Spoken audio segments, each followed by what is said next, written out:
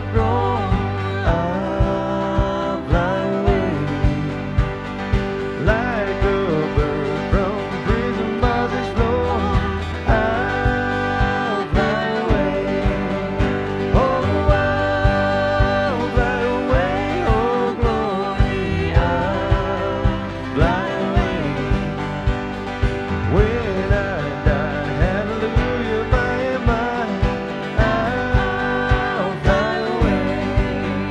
Oh, I'll fly away. Oh, glory, I'll fly away. When I die, hallelujah, by and by, I'll fly away. Oh, I'll fly away.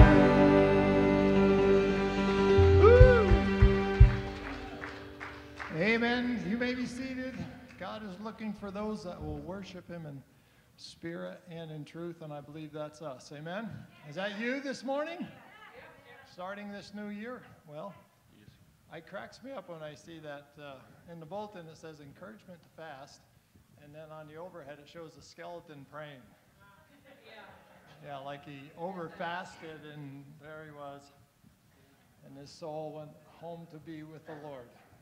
This year, you may once in a while have to go forward and say, man, one of these days, Lord's coming again. I'm going to fly away. You might have to say that. But in the meantime, say in the meantime, I'm encouraging you to fast. Say no to something, because here are the benefits. We're going to read the benefits.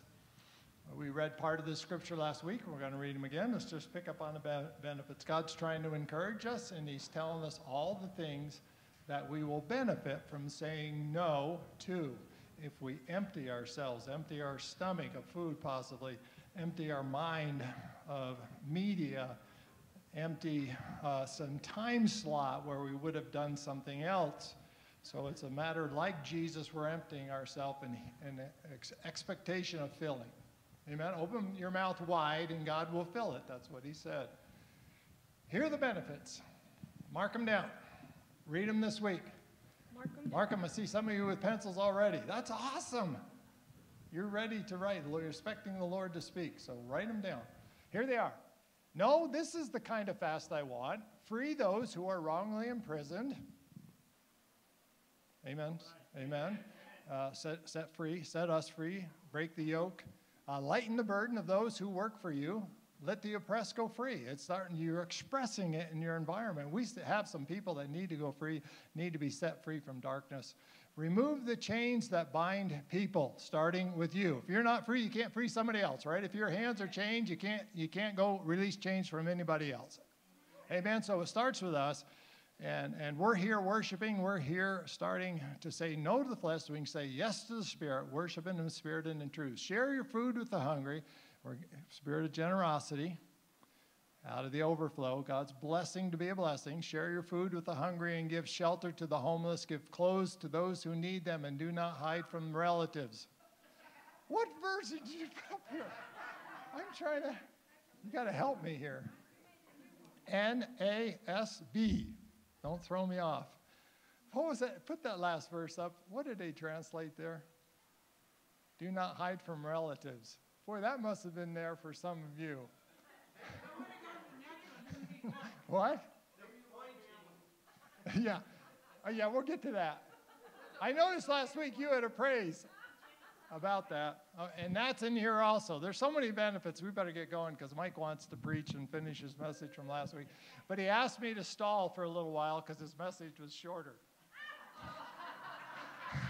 Just kidding. Okay. Okay, a spirit of generosity. In other words, God has blessed you to the extent that you're not saying, oh, Lord, I got to pay this bill. I got a covenant with the electric company. How am I going to pay that last $100?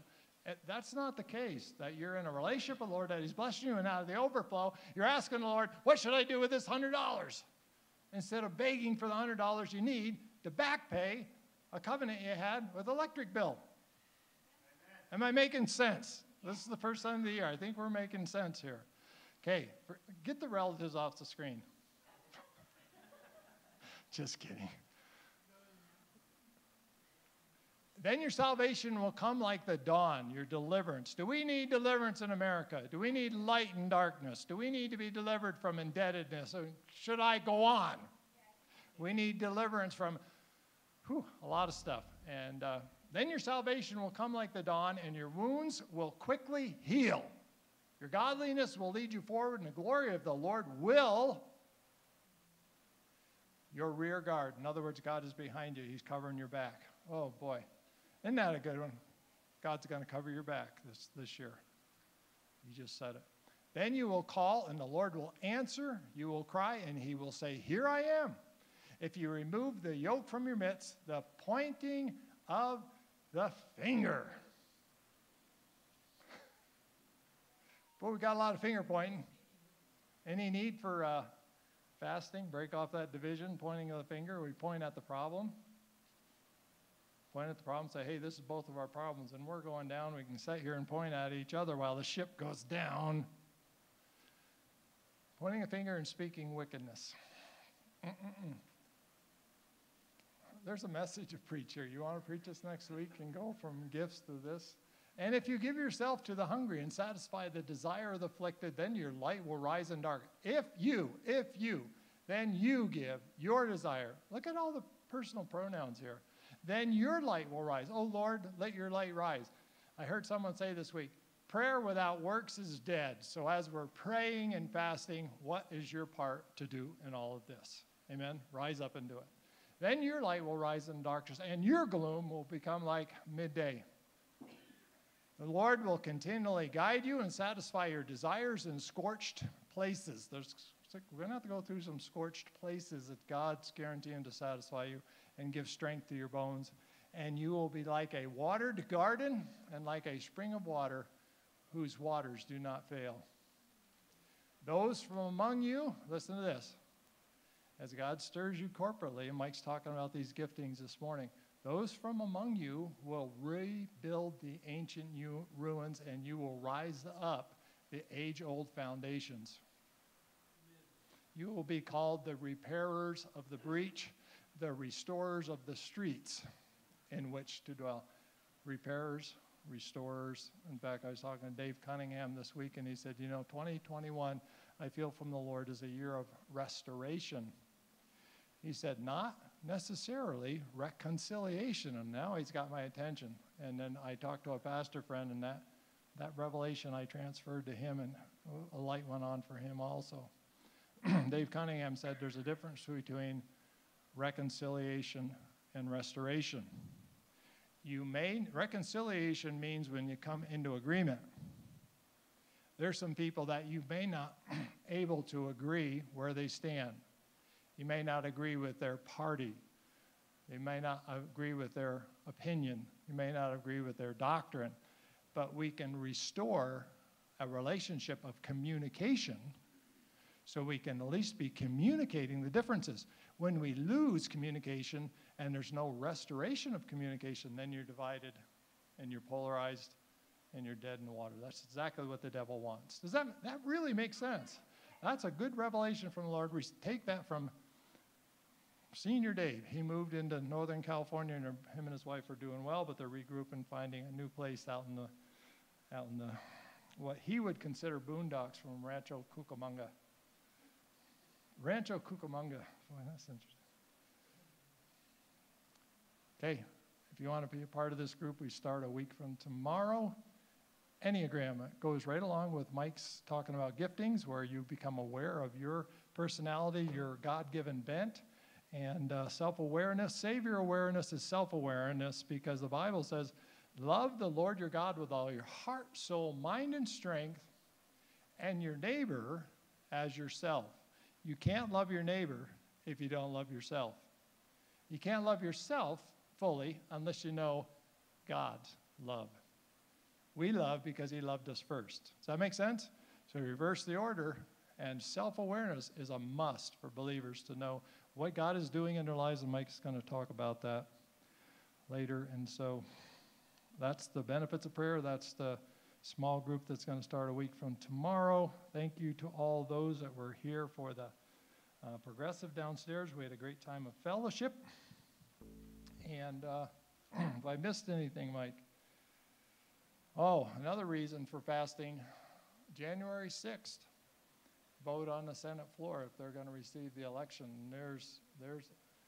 We got some storms that have been brewing for a while.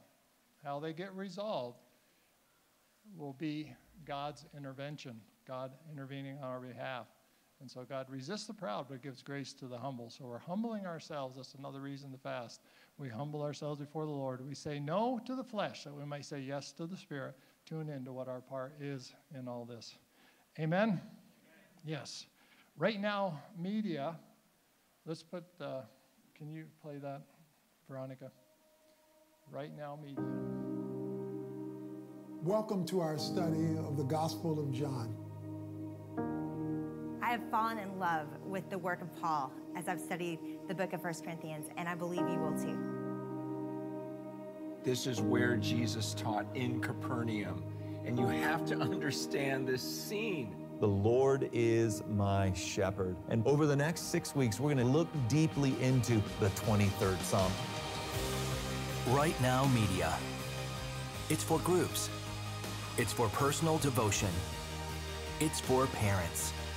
The bullseye of parenting is to raise children who become like Jesus. It's for kids. This is Phil. We're digging into the Bible, which, as we've mentioned, is more than just a book. It's for tough times. So when you recognize that you're trying to have a conversation with your spouse and they're not ready to talk, it's not helpful to keep pressing them. It's for every phase of life. If you've made mistakes with money, you know what that makes you? Over 12. And now, it's yours. We've purchased a Right Now Media subscription for everyone in our church. So check your inbox for the digital invitation and download the app for instant access to thousands of biblically based videos. Get equipped. Get inspired. Amen. That's what the insert is about. Read that. It's a free gift. It's available to you. All you have to do is get online for it. We purchase that monthly. So, amen. Lots of teaching, lots of stuff available. So, information and training is not an issue for we as Americans because we have it everywhere you look. All right. Let's pray for Mike and Jenny. You guys have had a busy week. Started out with your grandma's. Is she 101 or 102? 102. 102. And Mike, you had time yesterday to cut your hair and get the Grand Junction and Christmas party on the other side and all the things. It's been a busy week. Yeah. I'm trying to be funny, but it's just been a busy week, right? Yeah. Okay. So we all here, they had a busy week. All right, so let's all stand together and let's not wait on them to lead worship us. We are all lead worshipers. We're all worshiping God in spirit and in truth. That's the way we start the year. We're dependent on God for deliverance. So let's pray for these two, and we'll pray that spirit of worship just pick us up and carry us through this year. Heavenly Father, we offer ourselves. We're saying no to the world right now. We're coming to church, and we're saying no to something else. And we're saying yes to your instruction to come together and worship you in spirit and in truth. We're saying yes to the Spirit. We're saying no to the flesh. We're humbling ourselves and committing this year into your hands and asking for your deliverance. We need it for your light to shine through us. And Lord, help us to know our part in that and be responsive. Be responsive this year. And we thank you. Bless Mike and Jenny.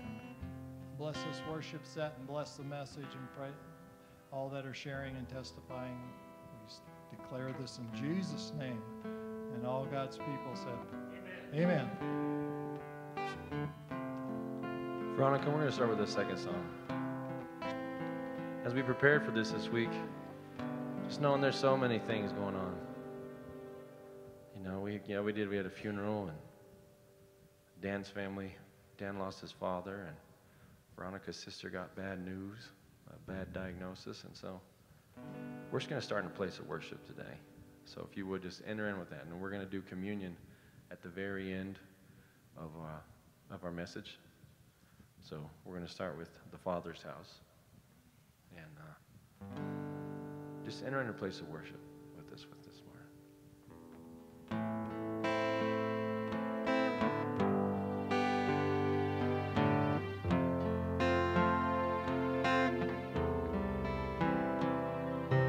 Sometimes on this journey, I get lost in my mistakes. What looks to me like weakness is a canvas for your strength. My story isn't over, my story's just begun. The failure won't define me, that's what I find. The failure won't define me, 'cause that's what my Father does. Ooh, lay your burdens down. Ooh, here in the Father's house, check your shame at the door, 'cause it ain't welcome anymore.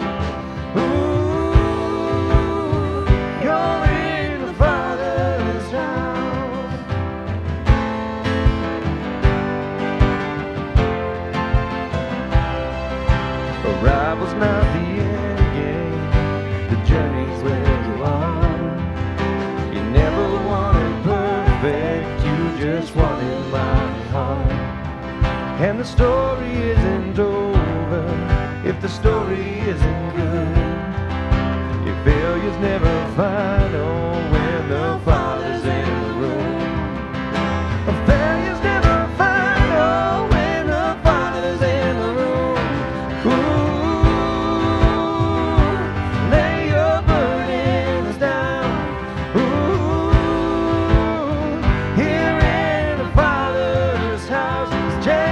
Shame at the door, 'cause it ain't welcome anymore.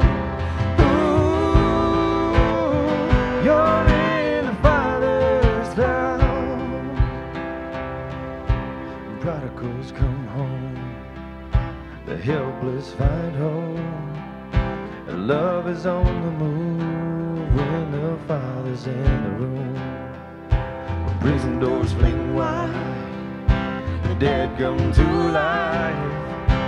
Love is on the move when the Father's in the room. Oh, miracles take place, the cynical find faith. Love is breaking through when the Father's in the room. And Jericho walls are quaking, the strongholds now are shaking. Love is breaking through.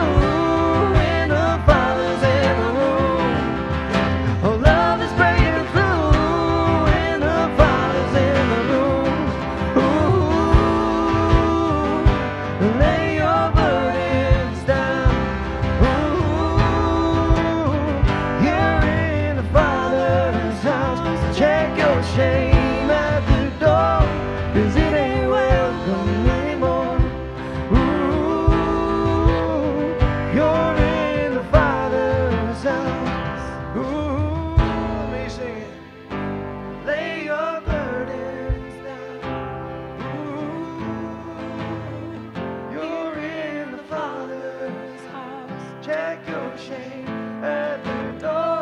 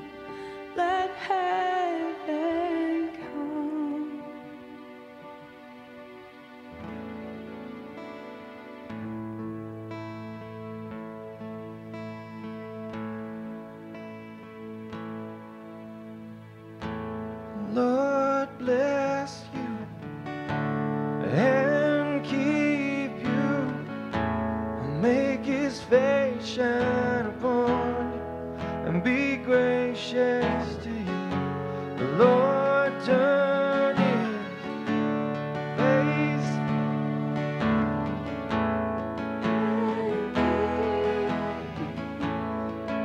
sing that again. The Lord bless you and keep you, make his face shine upon you and be gracious to you. Lord, towards you and give you peace.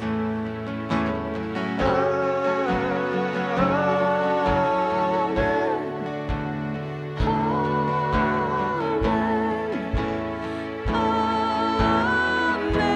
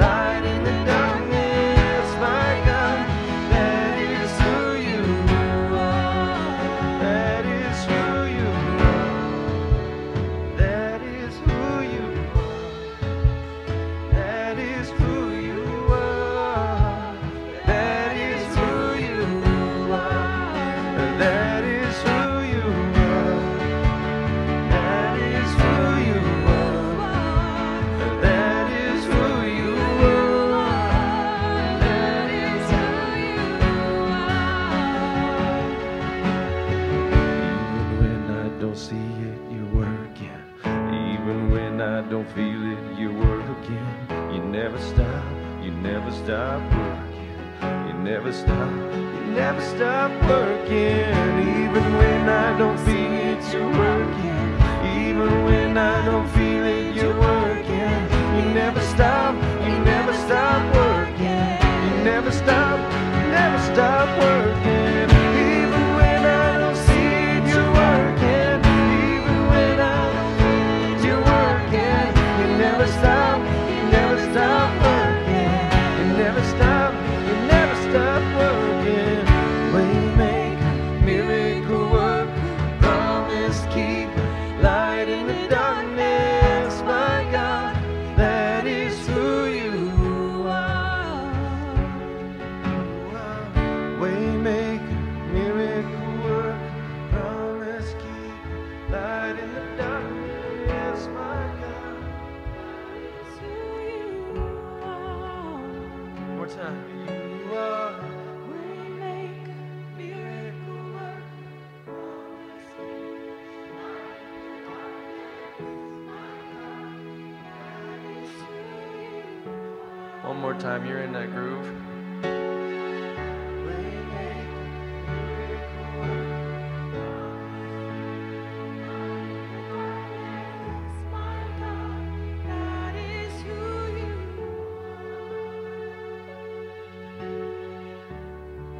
Heavenly Father, we come to worship you. And we know that you're the way maker. And so no matter the storm, no matter the heartbreak, no matter the confusion, Lord, we're just going to keep our eyes on you. And so, Lord, we're just going to lift up those in this room that are, it's been a little bit of a rough season for some. And we're just going to lift them up to you, Lord, and ask for a blessing on them. To Dan, losing his father. To Jane, going through a Christmas that was different than other Christmases.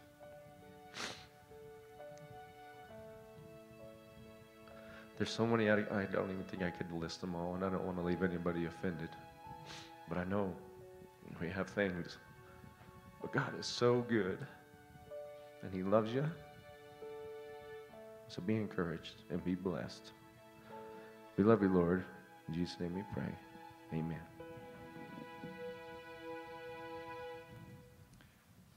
I really believe one of these Sundays we just need to keep worshiping through, and we'll probably have a level of breakthrough that kids, hang on just a second. Your leader's right here, and she wants you to wait for some reason. Well, that was all. I just stopped spinning. I have a short lesson. Okay. Yeah, hang on. Like Mike, she has a short message. She's filling in for somebody, and at the last minute said she would. Appreciate her doing that. I'm not trying to ridicule her. Robbie will come in just a second, but I want to.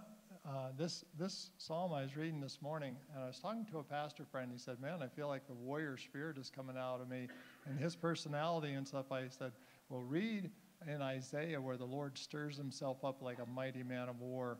And in 64:7 he said, is there anyone that will stir themselves up to take hold of him and partner with him to get something done?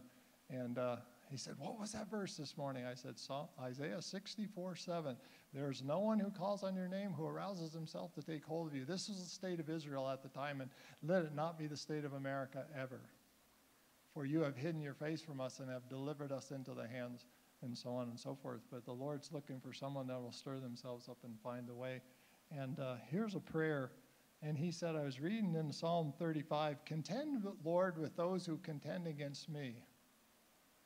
He said, man, that is a warrior prayer. He said, I just felt it. I felt it like never before to pray that warrior prayer. And right beside that, I'm going to read these few verses, and then we're going to ask Robbie to come. To you, O Lord, I lift my soul. O my God, in you I trust. Do not let me be ashamed. Do not let my enemies exult over me. Indeed, none of those who wait for you will be ashamed. Those who deal treacherously without cause will be ashamed. Do you hear the aggression in the prayer? Let darkness be ashamed. Let those in the light not be ashamed. That's an aggressive prayer. Amen. Let us bear your testimony. Let us never have hope. Let us walk forward in faith. And it says, make me to know your ways, O Lord, and teach me your path. Lead me in your truth and teach me, for you are the God of my salvation, and on you I wait all the day. One of the blessings of being in ministry is seeing people change. And Robbie and Tony are no exception, just to see them growing in the Lord, him coming out of Jehovah's Witness background. And sometime you're going to invite a group to your house and share more intimate detail of your further testimony. And Robbie's with a group of men. Tony, yeah, I still do that from the beginning. I got you two mixed up.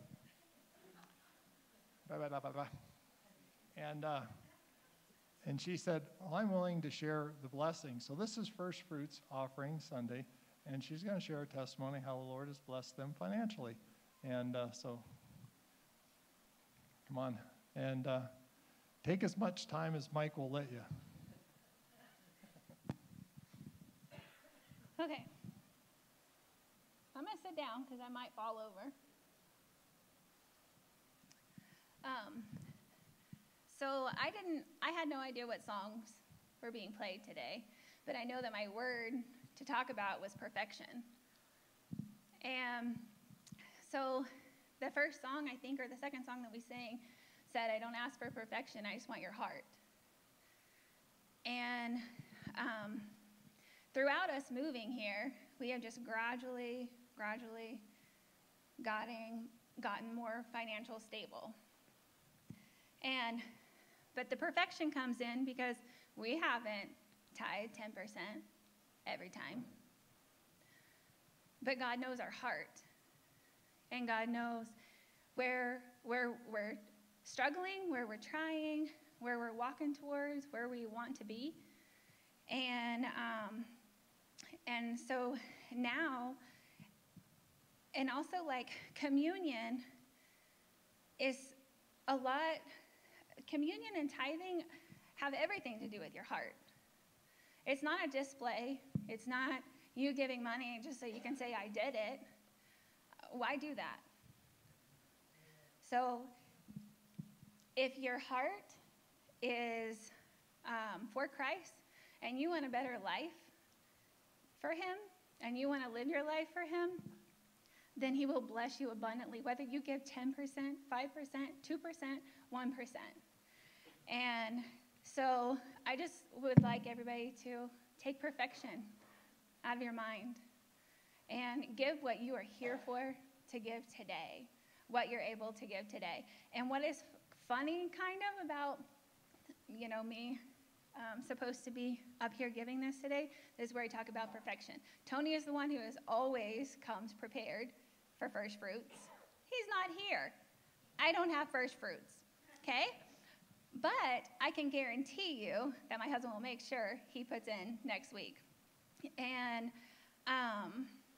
then I owe Mike and Jenny money for dog food. But I know that they know my heart. I am not trying to be deceitful, anything. I just haven't really seen them to give them the money, to be honest, or, whatever. But it's our heart, you guys. It's our heart. Every bit of it is what you feel inside. And you can't fake anything with God. So you can try all you want, but the reward won't be as great as if you gave it whole soul. Pray? Huh? Oh, okay. Our Heavenly Father, we come before you as a group who is here longing for you, wanting to serve you, wanting to worship you in the best way that we can. And so we just ask for protection over our lives, over our hearts, over our souls, and give us the strength to rise up and to be the warrior for you that you have called us to be. Give us the strength to reach into our pocket and to give whatever is there that you have asked us to give. And you're going to give each one of us in here a different answer. And we praise you for that because we are individuals. We are one in union with you, but we are so different in who we are as individuals. So we thank you and we love you so very much. And in Jesus' name we pray. Amen.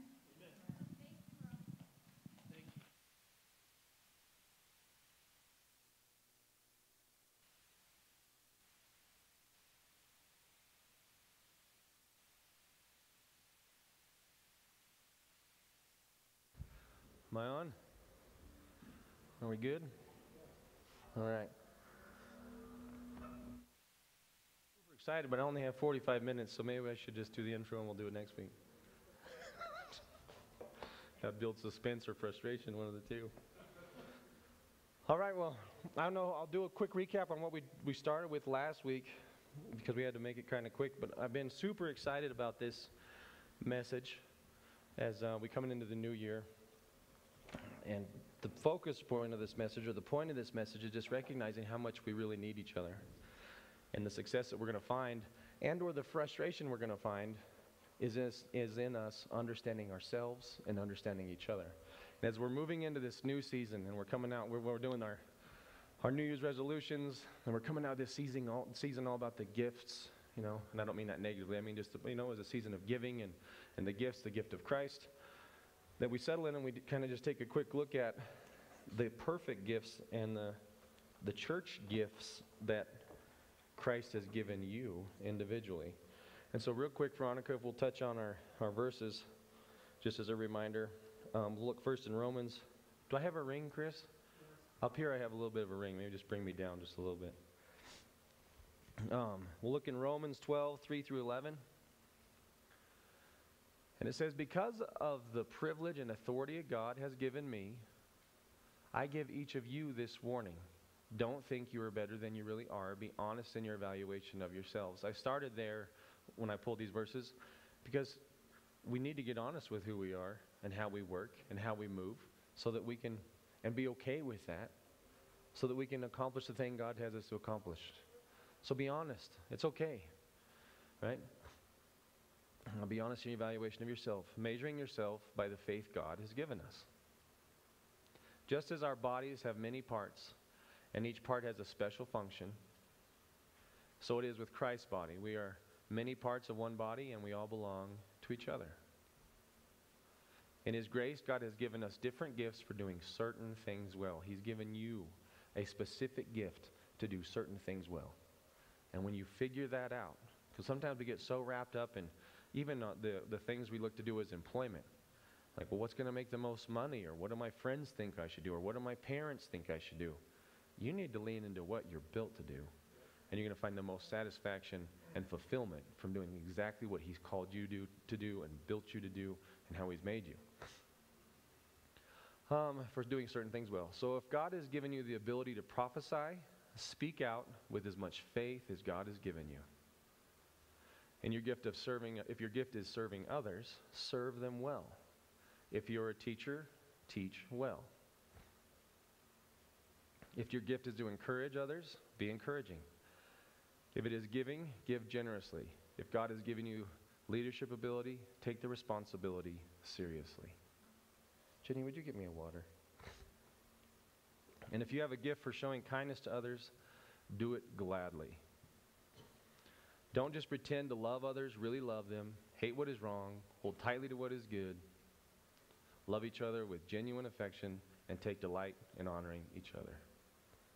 Never be lazy, but work hard and serve the Lord enthusiastically. And that right there is the whole picture of it all. That the gift He's given you, while we're serving each other with our gifts, you're really serving Him. That He's, and that's what's so powerful about it, is you are doing this for Him. Okay, so really quickly there, it lists 7 gifts. And I'll bounce over. The other verse we used or looked at was in 1 Corinthians 12, 4 through 7, which is just really pointing at that these gifts are to serve each other. Let's touch those real quick. There are different kinds of spiritual gifts, but the same Spirit is the source of them all. There are different kinds of service, but we all serve the same Lord. God works in different ways, but the same God does the work in all of us. A spiritual gift is given to each so we can help each other. Okay? Just kind of affirming that again. Last week we talked briefly on the fact that in Revelation, twice the Holy Spirit's referred to as a sevenfold God.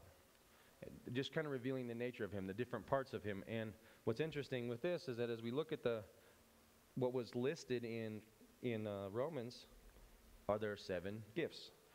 The prophetic gift, the gift of service, the gift of teaching, the gift of encouragement, giving, administrative or leadership, and the gift of mercy. Does that mean that those are his only 7 gifts and those are what the sevenfold is talking about? I'm not trying to say that specifically, but it's his nature, that he has many parts. And as many parts come together, the assembly of the many parts. You guys remember with our forces combined, we are Captain Planet. Remember that? Wind, water, earth, fire. Right? Well, if we get this right, there's sevenfold of God that he is calling us to be when we come to church. Prophet, teacher, with our forces combined, we are the body of Christ. Yeah, amen. We're going to get some shirts made. It's going to be fantastic. Yeah, you're going to figure out your thing, and we'll do little circles, and you can run in with your stuff. I'm a leader. Okay. Yeah, it could be really good. But as we look at these, and we figure out how to apply them to our life and how we use them, what's important is that if we don't understand these, life can be incredibly frustrating. Because as I mentioned last week, if these were the only 7, I don't think these are only 7. Even later it talks about the gift of like healing. But maybe these are like the subcategories or some of the categories, and then you have things underneath it. That the gift of healing would go into mercy. Maybe. But let's just assume for a second that there were just the 7.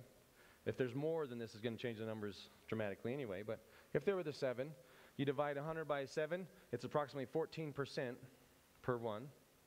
Which means that if you're one of those, you're one of the 7, that approximately 86% of the population doesn't think the way you think. 86%, almost 90%. If it was perfectly, and that's not how God built it, but you get what I'm trying to say. So we shouldn't be surprised when we go into any situation that somebody might be offended or confused by or in disagreement with how you handled the situation, or that you shouldn't be surprised that you would be frustrated, discouraged, offended by how someone else handled the situation because we're different. But if we just figure out why we're different and understand that, it can bring a whole level of peace to the situation. Because it's like, well, she does that because, she's this gifting. Oh, yeah. Don't be mad about it. That's who she is. That's who God made her. And we need her in these other situations. So don't be frustrated. Am I making sense? All right. So what we're going to do is we're going to go through the different gifts. We're going to talk about what they are, just go through the definition. And I'm not doing this because I think anybody's stupid and they don't get the titles, but we're just going to, don't raise your hand on parts like that. but just we'll simplify it, and then we're going to go through, okay, what does this gift look like when we use it in the Spirit, the way it's supposed to be used? And then we're going to look at what's the Spirit look like when we're not connected with God, we're not underneath the authority of God, and how messy is it? And so these 7, it's just turned into there's big money secularly that we can go to all kind of conferences on personality profiles to figure out who and how you are, right? Then there's 1,000 different ones, but I'm not being negative about that, but even, where'd your book go? The one that we're going to do. The whole point is figuring yourself out. And the important part about this is that we're figuring it out underneath the headship of God. When I worked for Fenner Dunlop, I don't like to talk about myself like this, but it's a good point for this story. Fenner Dunlop, which we did conveyor belts for the mine, they sent me to Bartell, which was a personality profiling company in North Carolina. Spent $6,000 to send me there for a week so that we could figure out who I was so I could be a better part of the team. And they sent the whole, there was a bunch of us that went into the leadership teams. But while we were there, because this whole thing was not under the headship of Christ, it just offered a lot of confusion, frustration, and even disrespect. So you do the class, they give you a label. They labeled me a peacemaker. Now at that time, I wasn't, because we went through a great peacemaker conversation, and at that time, peacemaker to me, my definition of peacemaker was kind of wimp. I was blending peacemaker and peacekeeper, and I didn't even know that because I wasn't under the headship of God at that point in this way. He was my Savior, but And so my boss was a big-time driver. Big-time driver, the kind that you get stuff done, you do it now, shut your mouth. I mean, he'll just talk to you, you know. Anyway, so he gets my report back, and he starts like making fun of me with this. Oh, you're a peacemaker, huh? You big sissy. No wonder you don't, whatever. That's why you don't chew people out on the job like I want you to. He started getting really demeaning with it. And because I didn't understand my gifting in that, I didn't even know how to defend myself. So years later, we start having our thing. And we discover, you know, the Colt 45 was named the Peacemaker because it settles stuff, gets stuff done, right?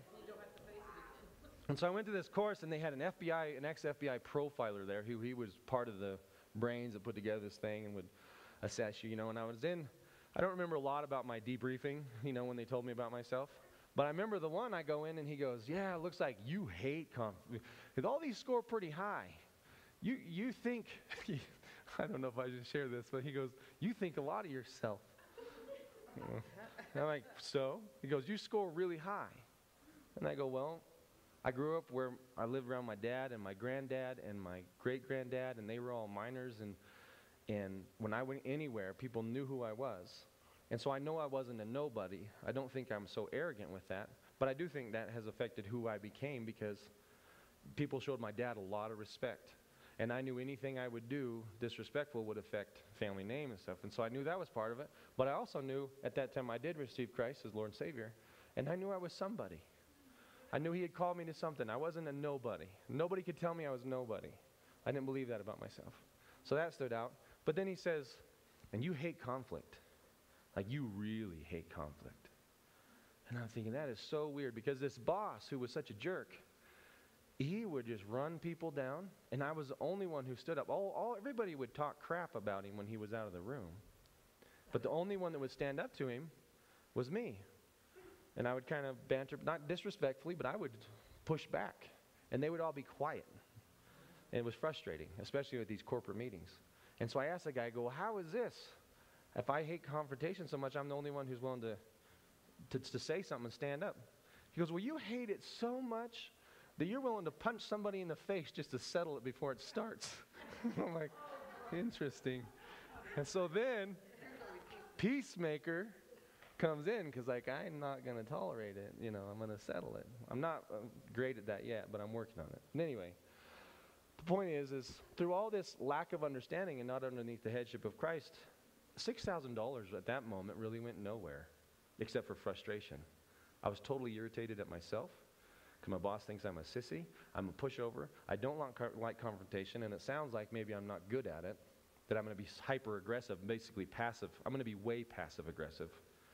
Like, you're not even going to see it coming kind of confrontation. And so it was frustrating.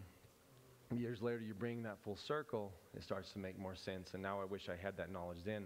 I would have redirected that conversation with him and be like, no, this is who I am in Christ, this is how this works, whatever. I think you guys get the picture. And so all this is important, that we submit everything we're going to go through to Christ today, figure out who you are. And last week I asked you, talk to God first about who you think you are. That's a mistake we make a lot of times in Christianity, is we go to someone else to say, hey, you tell me who I am. This is your relationship with God. I should be able to affirm. You know, I really feel like, you should say to me, I really feel like God says this is who I am in him, and this is what I'm supposed to do. And we should be able, the leaders and the ones you trust spiritually, should be able to affirm that and go, yeah, you know, I noticed this about you. Remember when we were at that picnic and you did this? And remember that time when you just did that all by yourself? I've been thinking that for years, and we affirm your gifting. So I'm asking you to don't just approach this with, hey, what do you think I am? Anybody. But be in conversation with God. Figure out and have an opinion of who he made you first. And then have it be affirmed. Amen? All right. The other part of this I want to touch really quick before we get into it is we also need to understand that our enemy, Satan, is not a creator. He doesn't create anything. God is a creator. And so these gifts that God created and gave you, the ones like we talked last week where you didn't choose to be great at math, or you didn't choose to be a musician, you didn't choose to be born with great athleticism. I mean, some of these things, I'm not talking about the ones that you worked hard for. I'm talking about those natural physical giftings that you were given. You could sing like a bird, that you could dance, you have rhythm, whatever it might be. And your brother or your sister, your mom or your dad, they don't have that gifting at all. The stuff you didn't ask for. I forgot where I was even going with what I just was saying. Oh, that these gifts that you were given, Satan doesn't create things. So Satan's strategy is to take the gift that you were given, to twist it, and use it against you because you don't even know what you have. You don't even know who you are. It will leave you confused. It will leave you manipulated. It will leave you weird. So important. We know that person. We all know that person where you see that they have some great qualities about them, but they are weird. If you don't know that person, you might be that person. I'm just kidding. I'm just kidding. I think you know what I'm talking about. I know. It's a joke. I had to throw it in there. Yeah. But you know what I'm talking about. Their gifting has been manipulated by Satan, and they have become awkward. Maybe they're socially awkward. Maybe they can't communicate. Whatever. Maybe they become isolated and introverted. And you see a beautiful person, but you can tell they don't have themselves figured out. And this is confusing. They are manipulated, lied to, and they believe it. And it makes them weird. And so we need to rise up in this and take authority over ourselves and go, no more manipulation. I'm not being controlled. God gave me something beautiful. It's for purpose, and I'm going to use it. Amen? All right. Now in the list, it starts with the prophetic. I moved it to the last because it was actually the most profound. I think it's actually one of the most misunderstood as I kind of studied up on these different giftings. And so I'll go through the others first, trying to stick to the format. The last one will be a little bit different. It's different in part because, as you'll see, the prophetic is a very spiritual gifting for the group. It's a whole different class, not a different level. It's different. Serving, giving, but prophetic is different. So we'll get into that, but that's why I'm putting it at the back. So I'm going to start with the server. What is a server? The server is one who quickly spots the needs, the person, the server, and steps in to help. They do not need direction. A lot of us would go somewhere and we want to help. We know it's nice to help. But I tell you what, if you're the one going, hey, do you need any help? You're really not the server. The server will never ask that question. The server they'll know where the broom is. They know where the mop is. They know where the stuff is. They just get in and they start getting stuff done. You don't have to ask them to help. They don't stand there going, do you need a hand? The server, the true 100% server gifting, they just get in. Am I making sense? I can't tell by the faces if I'm confusing you yet or just consternate, like thinking about, ooh, okay. Yeah, give me a thumbs up once in a while if I'm going to, okay. They do not need direction. They just get to work, and they meet needs in a very practical way. Okay, so in the spirit, what does this gifting the server look like? In the spirit, this person is going to be very hospitable. They're going to be generous. They're going to be caring. They're going to make themselves available for use for all kinds of things. They're always interested in I need to make them some dinner. I need to do so. I need to clean their house. I need to go help them do this. I need to help them. They're very interested. That's their nature. And as before I get too far too, you're going to be at least two of these, all of us. We're all going to have a touch. Like maybe not all of us can sing, but all of us can sing happy birthday, right? Like we could put anybody on the spot and we're going to get it pretty much right. So you're going to have a touch of each one of these. I'm not saying you don't have this, and I'm not saying you're only this as we go through these, because these could be received as somewhat offensive as I get into the flesh side. But the question is, which one are you primarily? And the point in the end is that as we become more like Christ, as we become more like the sevenfold, you should have a desire to inhabit most of these giftings well. Because in different times, you're going to need different ones. There's going to be a time when you're going to need to be someone who has words of affirmation. That you know how to say, hey, you did a good job. Don't beat yourself up. You can't be like, well, I don't affirm anybody, so I don't know if it's good. Somebody tell me, was that any good? You know what I mean? There's going to be a moment for each one where you need to give, where you need to step up. And so God gave you a touch of each, but he's asking you and inviting you to get really good at all of them. And look more like him. Are you going to make it? No, only Christ is that. But still, we're his children, and he wants us to look like him, right? So. Okay, so Finishing up the server in the spirit, they like to do stuff, make stuff, and they enjoy the physical projects. They love being a part, right? In the flesh, the server has the potential to be frustrated all the time. Because they can look around and they go, what, you guys don't know? Well, you can't see that they need a hand? Well, I got to do everything, right? People aren't doing what they should do. Why don't they do this? Don't they see? In the flesh, the server can be a worrier. Just lots of worry. Like, is it going to get done? Nobody's going to do it. I got to think about it all the time. Stress, worry, worry. In the flesh, the server doesn't know how to say no. They get way too much on their plate. So, can you do this? Yeah, I can do that, and I can do that, and I'll do that. And the next thing you know, they're leading a group and, just putting way too much on their plate. They get overwhelmed in the flesh. And this one is probably the most unique in the enemy's strategy to destroy them. The enemy's strategy is to burn this person out who doesn't utilize their gift only in the spirit, but utilize it in the flesh. He will wear you out. Burn you out. You will hate people. You will hate helping because you're not operating in the spirit. Amen? All right. Number 2, the teacher. And this isn't just talking about a teacher, a school teacher. This is talking about the gifting, the personality of a teacher. There's a lot of teachers who are not teachers. And there's almost maybe 2 parts of this as I was processing it. There's the teacher which is mostly what we're talking about in this description. The one who is full of knowledge and wisdom and history and talks to you about stuff. But there's also the teacher who's just really good at like coaching and teaching someone how to swing a bat or swing a golf or shoot a gun or fish.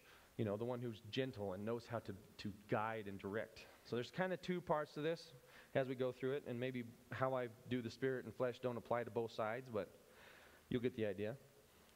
But for the teacher, discovering truth is foundational to everything else. They love facts. They love sharing information. They are constantly evaluating whatever's going on because they're learning so they can teach, right? Well, no wonder we broke down. We estimated this, and there was 40 more miles to go, and we only got 3 gallons of gas, and blah, blah, blah. Like they're constantly analyzing so that later they can go, well, you don't want to do that. We did that over here that one day. You get the picture. They're often less interested in emotions and more interested in the facts. That's the nature of the teacher. They want to know the details. So in the spirit, what does this teacher look like? The teacher is very secure. The teacher is very thorough, diligent, methodical, dependable, usually a great communicator because teachers, they like to talk because they like to share information. And this is one I probably fall into, one of my primary giftings. I like to share, and that's why I've confessed even a lot of the sermons that you get from me are not because I'm so prophetic and, wow, look what I figured out about the Bible. But more, I'm collecting data and information from the study I do through the week, and I'm repackaging it going, hey, look how great this is. Look, is this I hope you can use this, right?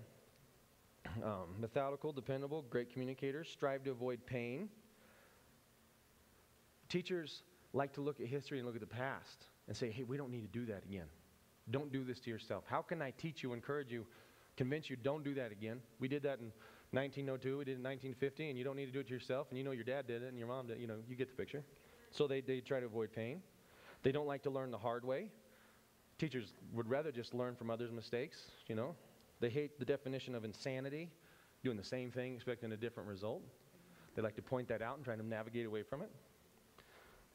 They oftentimes will try to hold people accountable to history through truth, facts, and through memory and just the remembrance of history. All right, so that was in the spirit.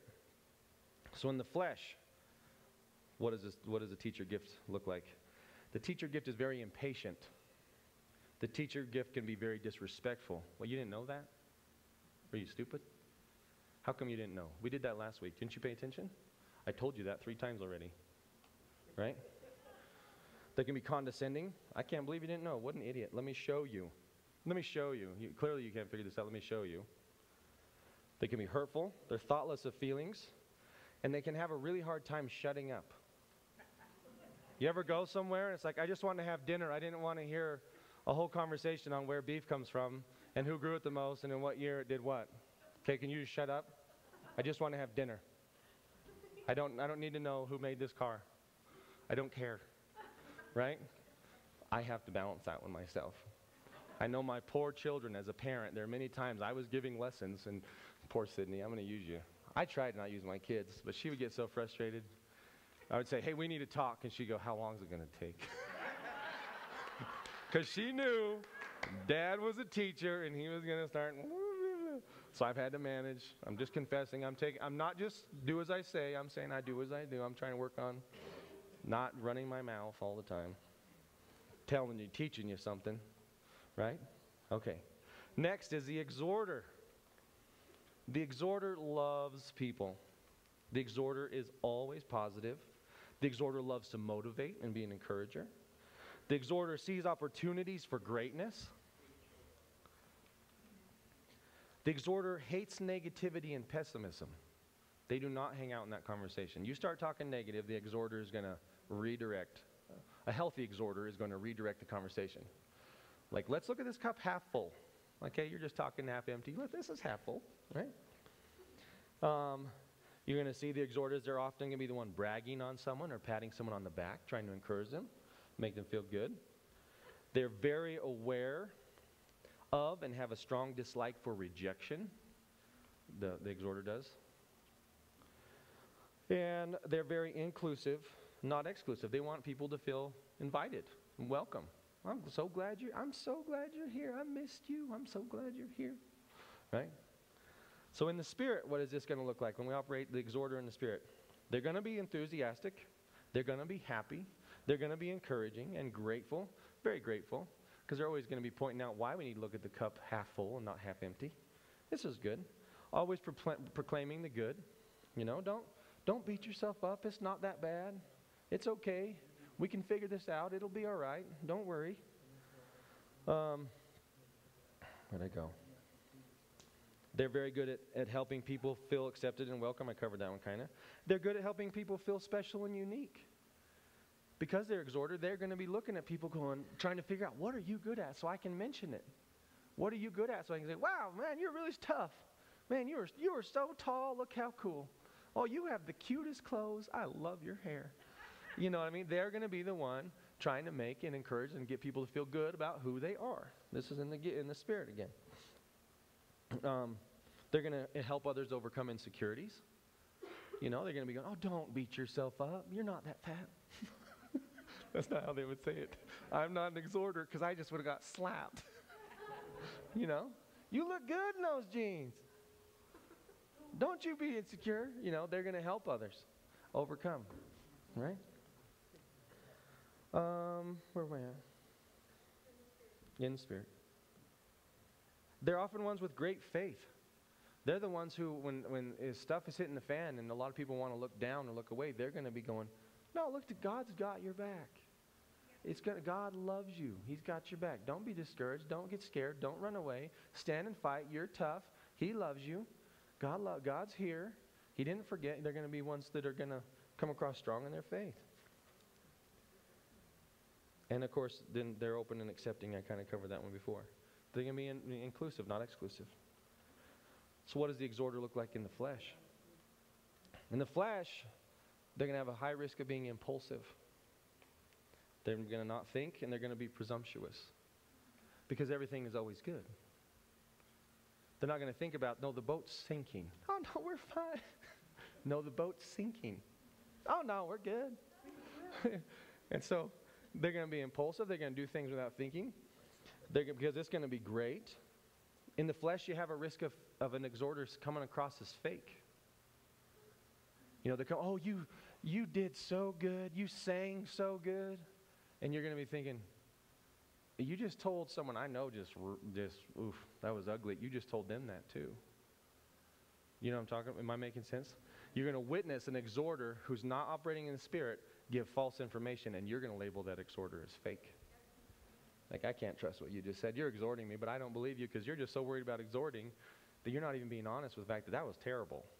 And that girl, you know, that person needs coached. That person needs help. That was not pretty. That was not attractive. I think I'm making sense with that one.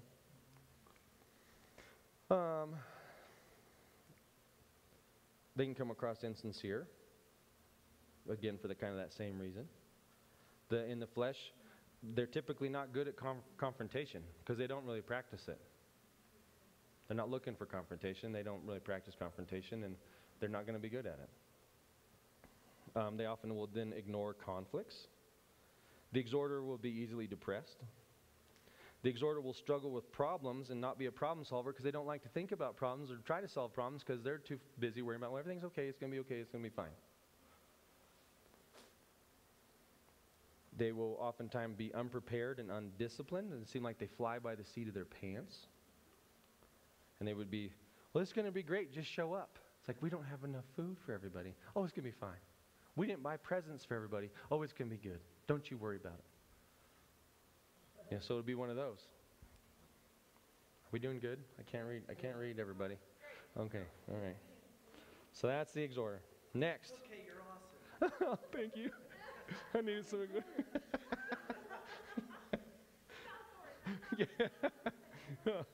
The giver. The giver is generous with money, time, and possessions. Likes to help the distressed and looks to invest in people. So in the Spirit, what does the giver look like? In the Spirit, the giver is going to be very benevolent. They're going to find ways to give. They're going to find ways to invest in people, and that's going to be the focus. Like, oh, yeah, yes, I believe in you. You can do this. Let's do this. You got this. And they're going to find ways to invest. They're going to talk themselves into investing because they're so excited to be a part of giving, helping, encouraging, giving, They're often very grateful. They often are the ones who are paying it forward. They give others a sense of value when they do this as part of the plan, because they're showing is I'm willing to invest in you or give you a generous gift of my time or finances. It's saying, I believe in you. And they make people feel worthy and loved and appreciated and like they're worth something. They speak to a person's worth through their giving. You're worth it. You're worth a day of my time. They're typically hard workers. And that's in part because they want to have the resources to be blessed, to be a blessing. They want to be able to give to others, to be available to give. When a giver can't give, it's hard on a giver. When they don't have time or the finances, it's hard on them. In the flesh, the giver buys friends and buys emotions and buys family. In the flesh, the giver is often wasteful. The giver spends unwisely. The giver can be extremely extravagant with no purpose. The giver tries to solve all of life's problems with stuff. The giver is at high risk of hoarding because they're aware of things' value and they're thinking, oh, if maybe I could give that to somebody, and they start pulling stuff in because they know it has value, and that value be something they can share later, maybe. So they start pulling stuff in. And the giver also has the risk of putting stuff over people and over people's emotions. Next one, leader, administrator. This one accepts responsibility for projects and quickly moves to get things done. They are very good at subdividing and conquering. They give assignments and get things done. They identify goals. They track and progress their goals and their accomplishments towards them. And they're always looking forward to the next project. The administrator, they are folks that just get stuff done. And when they're done with that one, it's just they have the energy for the next one. They're some of the busiest folks you know. And you would think watching, was that in my spirit one? Yeah. So in the spirit, the leader administrator, of course, they're very responsible. They're very driven. They're determined. They're very organized. They're the getter done. They're problem solvers, which is fantastic. And solution providers. They're usually great time managers. They're always busy making time for everything, which is interesting because you watch them and it seems like, man, how does this person have time for anything? They probably don't. But a great leader administrator, they will be busy all week, still have a Sabbath, and still have time for the family and time to read that book they've been getting to. They are just good at getting stuff done. Amen. In the flesh, the leader administrator can be a real dictator. They can be bossy. They can take things over. They won't follow anyone. They can be hard to work with. They let projects become more important than the people. and they become oblivious, or they act oblivious to the feelings. Like, I don't care what your feelings are. Like, we need to get this done. Just shut up and get back to work, kind of a thing. And they can be the micromanager. All right, next one, mercy. We only got two. We got two left. You guys doing good? We're gonna be in good time. I'm not Russian. Okay. I'm American.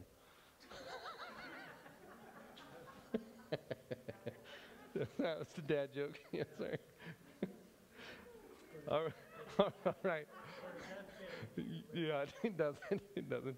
Hey, I made up a joke the other day. Yeah, you're going to love this. What do you call a Lamborghini made out of wood? This is a dad joke. A Lumborghini. It's a dad joke. All right. Yeah, I need parents, right? It was it? Yeah. I'm improving it a little bit each time, yeah. All right.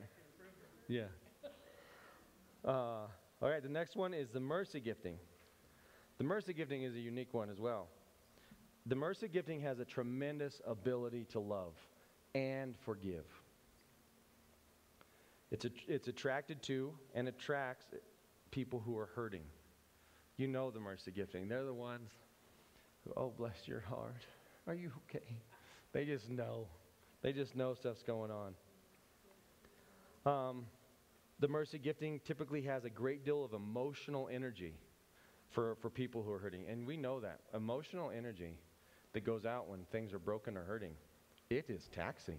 And if God has not given you the gift of the mercy gift, well, it can zap. Someone comes to you with something negative or sad or depressing, it can just zap you like that. But the mercy gifting, they can sit in that pocket. Just hold their hand all day. Listen to them and let them cry. You know?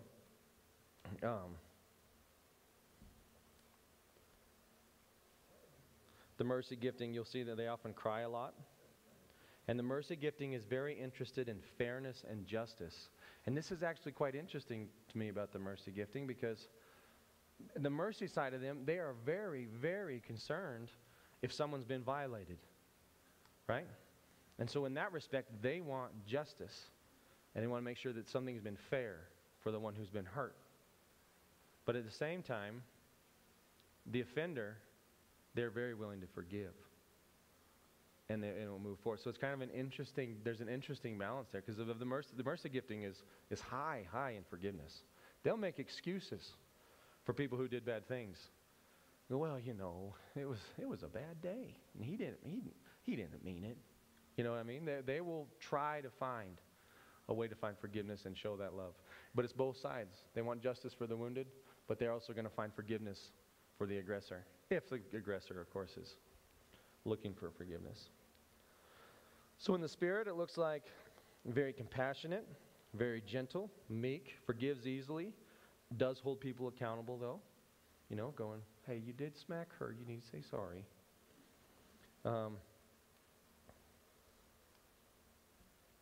Keep losing my spot. Holds people accountable, very emotionally connected.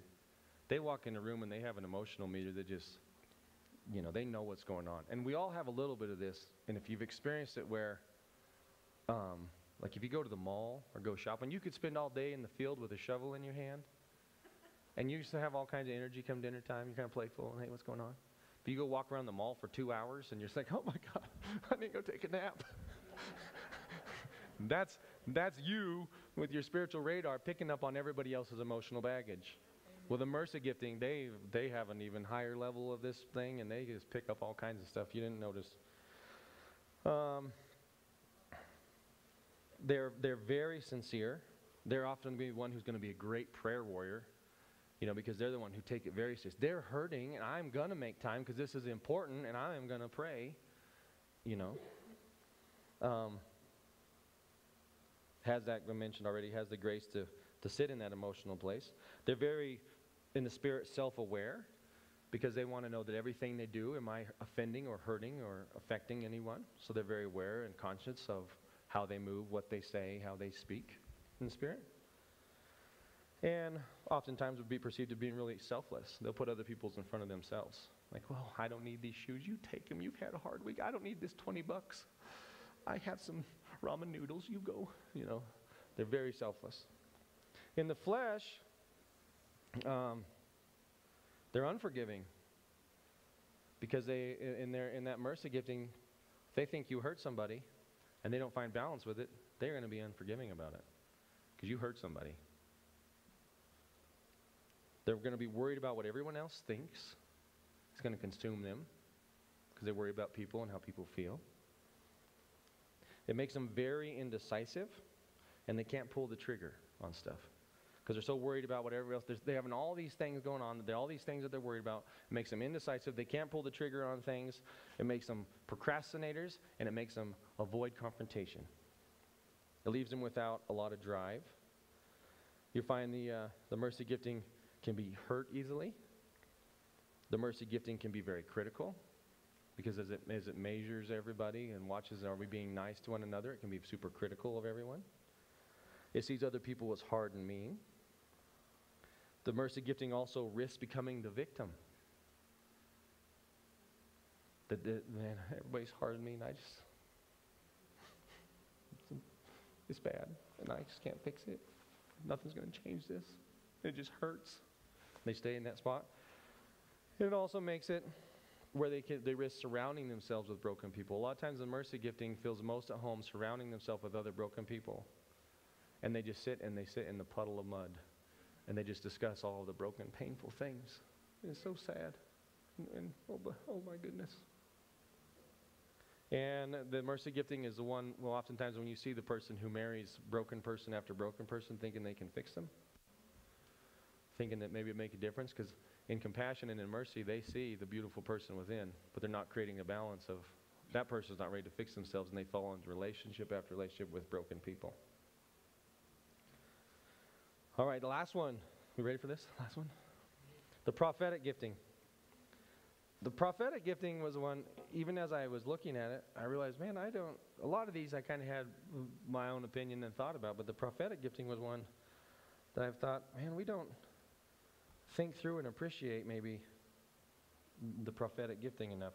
And so as I was researching it, I found one description of the prophetic gifting, and I was trying to put words to what the prophet is supposed to be and how does the prophetic gifting work and why do we need it. In the Greek, the word for the gift of prophecy is prophetia, which is the ability to receive a divinely inspired message and deliver it to others in church. These messages can take the form of exhortation, take the form of correction, disclosure of secret sin, a prediction of future events, comfort, inspiration, or other revelations given to equip and edify the body of Christ. The gift of the prophet is probably the most respected and probably the most disliked. Because of the gift of the prophet, God has compelled them to, and given them the ability to see what's going on in the supernatural. They see stuff going on in our lives that we block and hide from everyone else. And they're called to speak to it. They're called to call us out. Did you catch that one? It said the revelation or the bringing out of sin, of secret sin. And it's God uses a prophet to kind of glorify God and show his presence with us. Because the prophet will come to you and you'll be struggling with something, and the prophet will go, he'll speak to you and say, oh, you're struggling with this again, huh? And this is that week, or this is whatever, and you're hiding that, or you're rushing this, or, and it will be that obvious divine conversation that they didn't know, that God obviously is speaking through them. But oftentimes when God is speaking through them, it's to call us out and to call us up, to bring the dirt into the light, and we don't like that.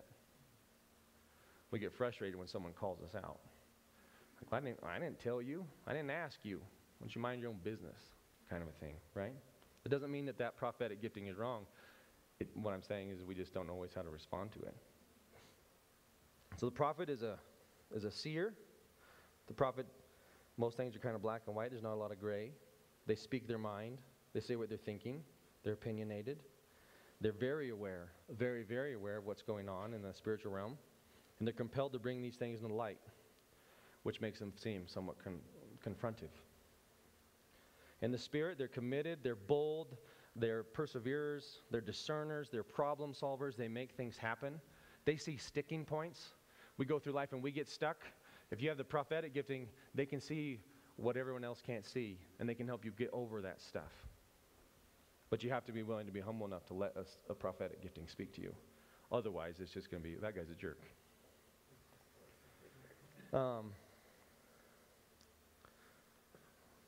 They see and address problems. They see a way to do it. The prophetic gifting is never the one saying we can't.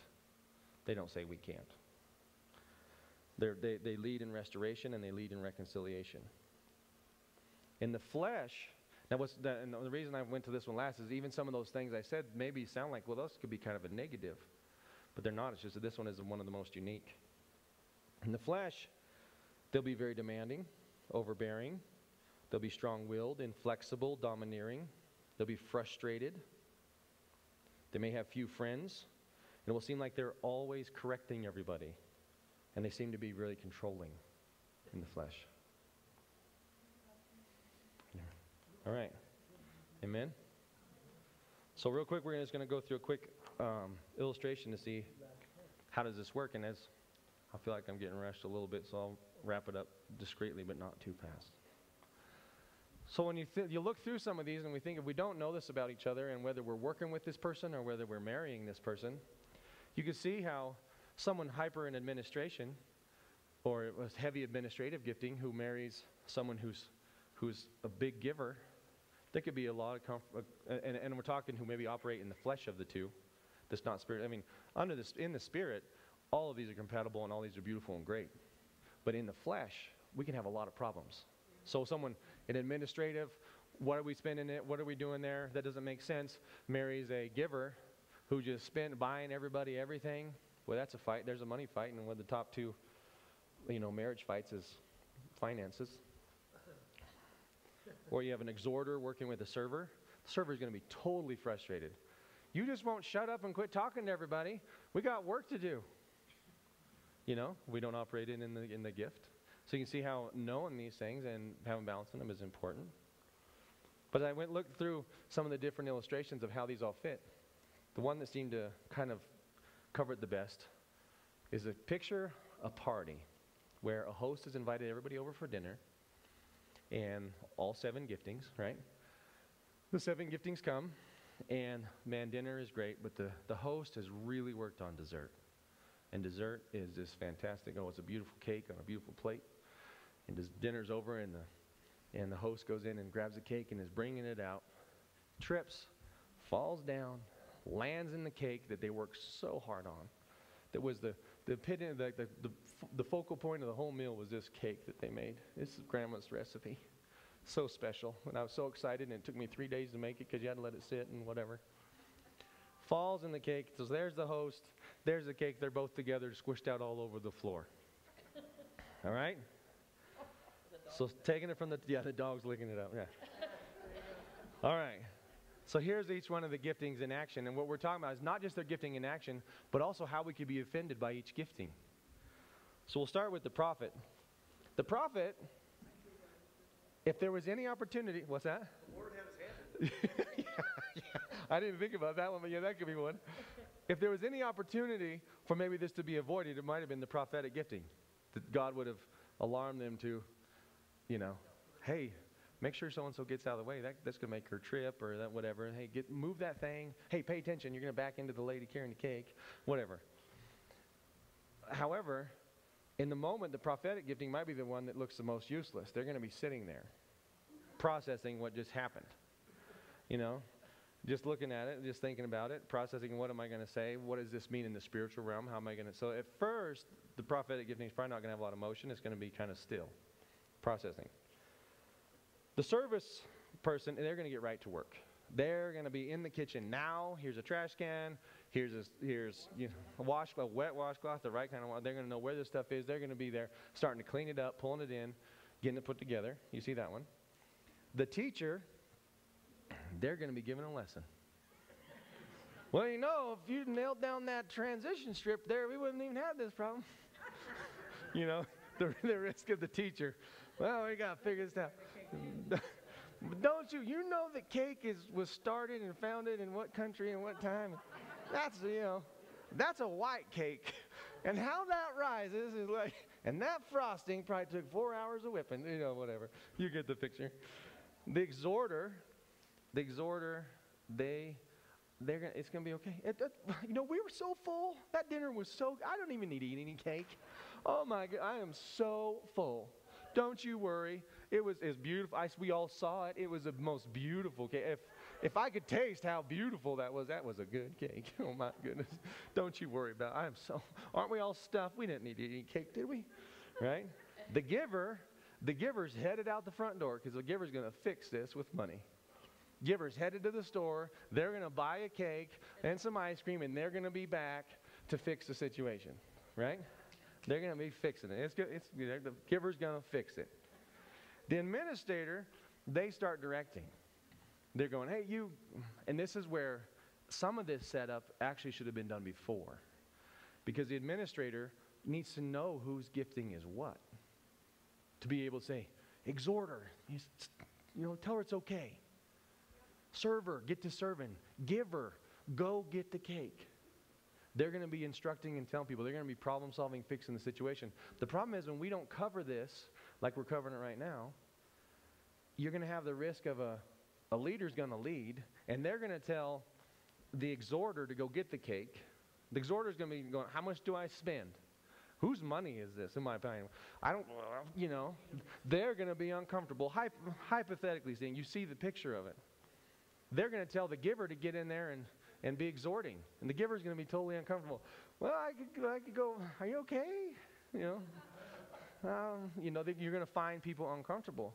So part of the setup in being a good leader administrator is in the front side, you've partnered with the prophetic as a leader administrator, and you go, so what are each one of these guys' giftings? And you know. And the prophetic guy goes, well, this is who each one is. So don't mess that up. Am I making sense? There's part of this to make this a beautiful picture. There's a partnership in the front side. The mercy gifting, she pours into the floor with the cake and oh baby, it's so sad. You worked so hard on this. Don't cry. I don't know why I get a southern accent. It's just more fun with a southern accent. I don't know. I listen to other accents and I get energized by accent. And then I feel so boring when I do it. And don't cry, Queen. It's just like, that's boring. Throw some accent. Oh, baby. It's going to be okay. It's okay. Anyway. You get the picture, right? Am I doing okay? We're at least telling the picture. Anyway. So there you go.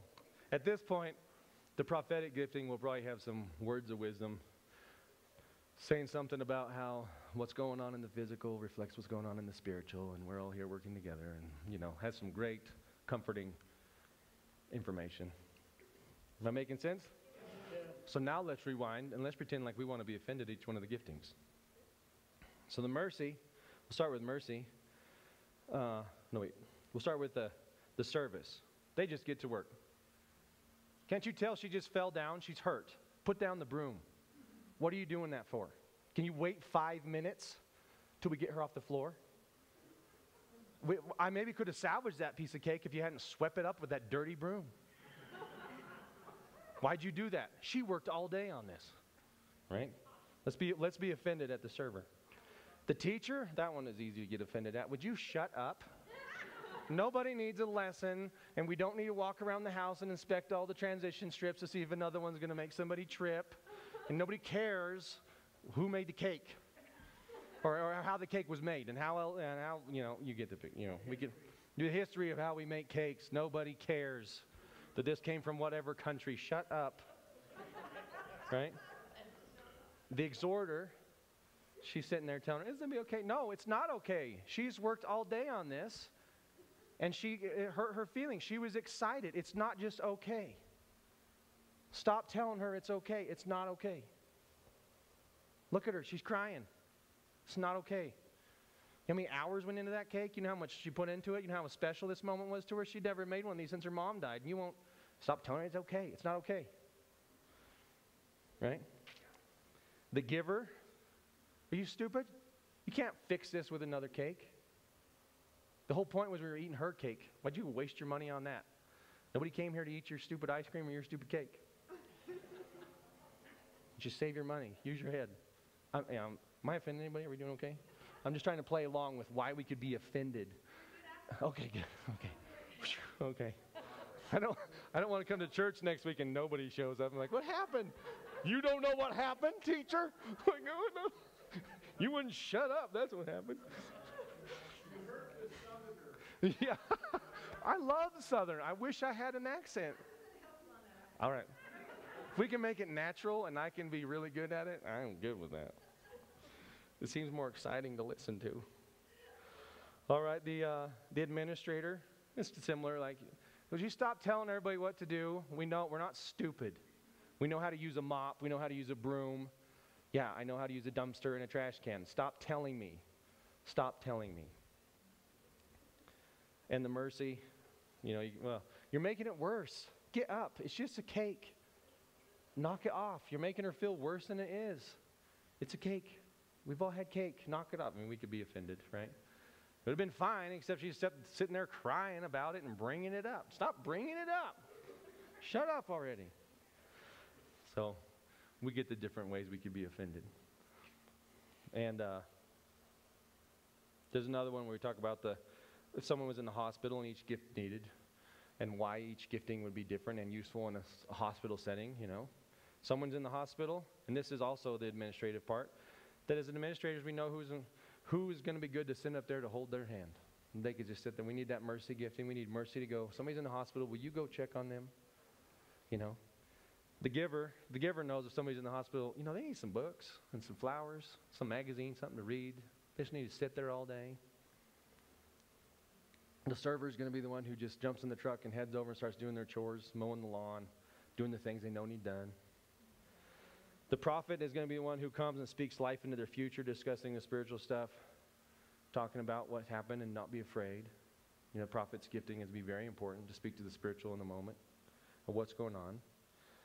The teacher, because again, there's not a lot of positive from the teaching gifting alone. It's going to be teaching a lesson, your bones grow back at such and such rate, and it's going to be good, if you just drank more water, this might not happen. And if you're taking your vitamins, the teacher's going to have a risk of telling them why they broke themselves and why they need to do things different. Because they don't want to do it again. They don't like pain, but it doesn't always seem helpful. But you need the teacher to be going, there are solutions so this doesn't happen again. And here's what we're going to do to make it. If we'd had a ramp on the front of your house and put a roof over that, you wouldn't have slipped and fell and broke your butt. We're going to get somebody together and we're going to put a ramp on that. Yeah. The exhorter's going to be there going, you're going to be fine. You're going to be fine. I know a lot of people had worse than this and they walked out of here. It's going to be good. You're going to be fine. Exhorter's going to cover it.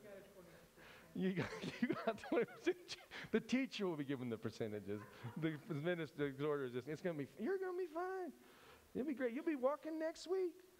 The administrator, they're going to be coordinating. Hey, we need to get somebody over there. They're not going to be able to cover their bills. We need to find some funds. Can you guys get together and make some dinner for them? They're going to be laid up for a few weeks. We need to get their car back from the airport. You get the idea. So I think I've exhausted my time with you guys, and I appreciate your patience. So we need to take communion together real quick. Jenny, will you start that song, and we'll try to shift gears over there. It's a little bit of a jerk there to go right from message to communion and the sincerity of it, but it all plays together. That as we take communion, we're taking communion in remembrance of Christ. And today we're talking about remembering and thinking about the gifts He's given us and the purpose He's given each and every one of us to live this life, to be a helpmate, to be a worker, to be functioning in who and what we are. And so, Jerry, you help me pass out the elements real quick. Jenny, will you just start playing that song? And we'll sing it in a second. Actually, would you help me pass those out? Thanks, Ron. And so let's pray a prayer over this as they hand it out. Heavenly Father, as we come before you and we just think about this new year and this new opportunity, the fact that we had a threshold, and thresholds are important. That You've called us up, and you've called us into a life that's more fulfilling, a life that's more rewarding, a life that's more full of peace. And part of that is just understanding who we are and how we work in you. And so, Lord, I'm just praying right now that each and every one here, as we take this and we do this in remembrance of who you are, that we do it also in recognition of who you are in each and every one of us. And that this week, Lord, that they would feel the blessing of your gift, that they would feel themselves move in a way that their understanding of who they are would deepen.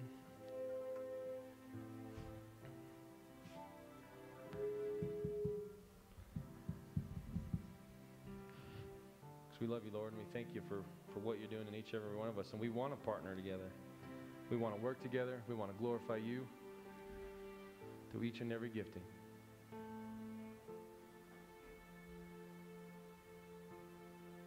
We thank you, Lord. We thank you. We thank you for the prophet, the one who can speak into our lives, who sees the spiritual things and calls us out and guides us into a reconciliation, most importantly with you. We thank you for the ones that you've given the gift to serve, the ones who always know how to make you feel special and important just by showing up and being there, lending a hand. We thank you for the teachers that remind us of the lessons learned and that we don't have to do things the hard way. We thank you for the exhorters who comfort us like the Holy Spirit does and tell us, don't worry, it's going to be okay. Keep your eye on the prize. Keep your eye on Jesus. We thank you for the givers who remind us that we're valuable and that we're worth a day's work, or that we're worth a sandwich or a dinner, that we're worth something, that you show your love and your choice to let us be worthy of your presence. We thank you for the administrator who directs and assigns and gives us direction in those moments when we can be sluggish or slow. And we thank you for the mercy gifting, which even is a reflection of you coming and dying on the cross. And in mercy, you knew the only way to really save us was to move and be like us and to feel what we feel and do what we do and to be the overcomer of it all. So, Lord, we lift up your body and we say thank you. We thank you for all the gifts and the gift of you and your Son. And we take that now together. And Father, we lift up the blood, considering just all the things that it's washed away, all the dirt, all the stains, and the fact that it gives us an opportunity to become each and every one of these gifts in some fashion, to look like you, to glorify you. And we love you and we thank you for that. We'll take it together in Jesus' name. Amen. You guys stand and sing with us this last song.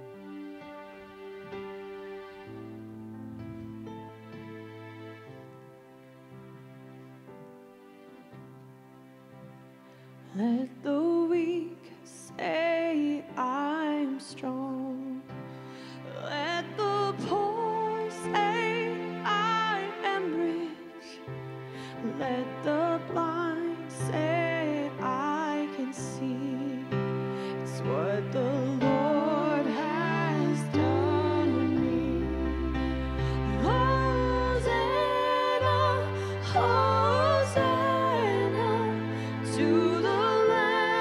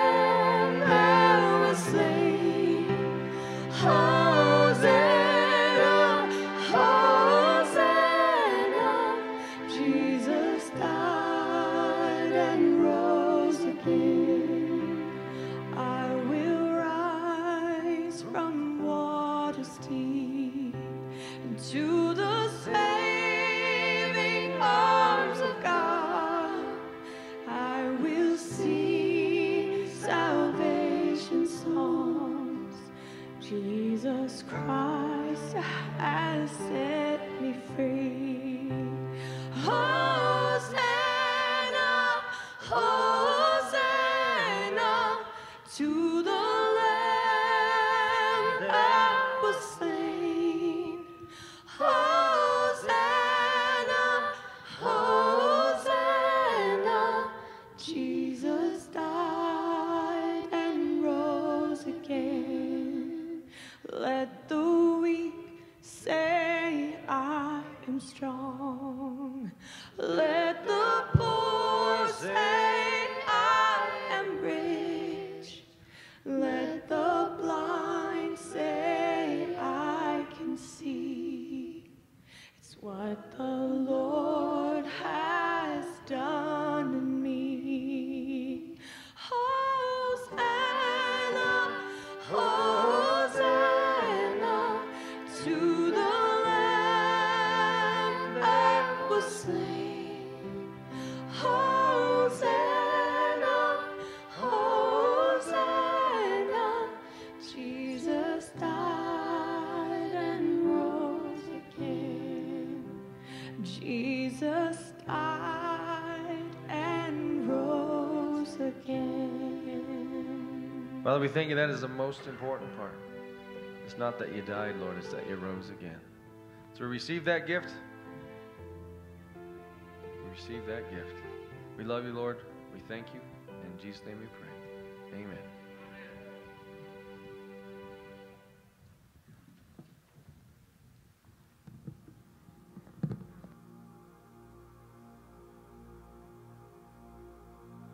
The word says, for the spirit of heaviness, put on the garment of praise. That's how we fight our battles. This is how I fight my battles. This is how I fight my battles. This is how I fight my battles. What we're doing tonight. This is how I fight my battles. Just when you think you're lost, it may look like I'm surrounded, but I'm surrounded by you. Hey. It may look like I'm surrounded, but I'm surrounded by you. It may look like I'm surrounded, but I'm surrounded by you. It may look like I'm surrounded, but I'm surrounded by you. This is how I fight.